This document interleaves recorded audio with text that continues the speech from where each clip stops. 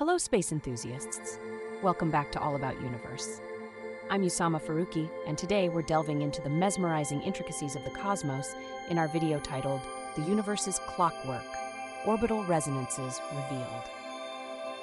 Before we embark on this cosmic journey, don't forget to subscribe and hit that bell icon to stay updated with our fascinating explorations of the universe. Now let's dive into the heart of the matter, orbital resonances. Picture the universe as a grand symphony where celestial bodies dance to the rhythm of gravitational forces. It turns out this dance is not random. There's a precise clockwork mechanism at play. Orbital resonance occurs when two celestial bodies exert gravitational influence on each other in a way that their orbital periods form a simple fraction, creating a stable and repeating pattern.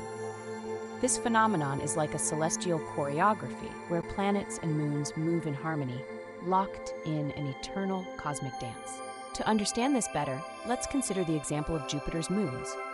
The orbital resonance between Io, Europa, and Ganymede creates a beautiful celestial ballet, influencing their orbits and ensuring stability in their gravitational interactions. Now you might wonder, why does this matter? Orbital resonances play a crucial role in shaping the architecture of our solar system. They contribute to the stability of planetary orbits, affect the distribution of asteroids and other celestial bodies, and even influence the habitability of planets. Fascinating, isn't it? If you're enjoying this exploration into the universe's clockwork, give us a thumbs up and share your thoughts in the comments below. What celestial phenomena would you like us to cover in future videos? Before we conclude, remember to join our community by hitting that subscribe button.